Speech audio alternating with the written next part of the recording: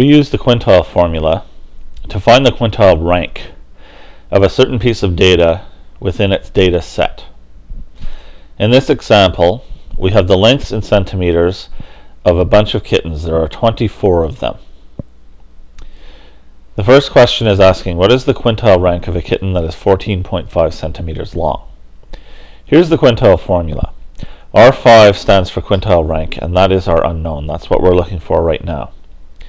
N greater than stands for the number of kittens that are greater than 14.5 centimeters long in this case. N equals stands for the number of kittens that are exactly 14.5 centimeters long. And NT means N total. It stands for the total number of kittens, which is 24. When we fill in the formula,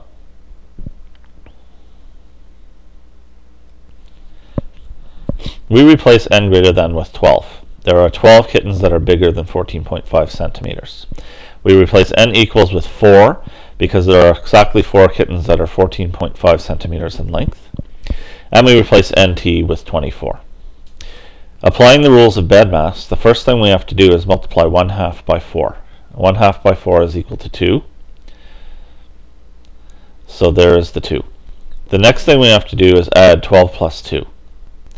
So we end up with 14. And then we divide 14 by 24.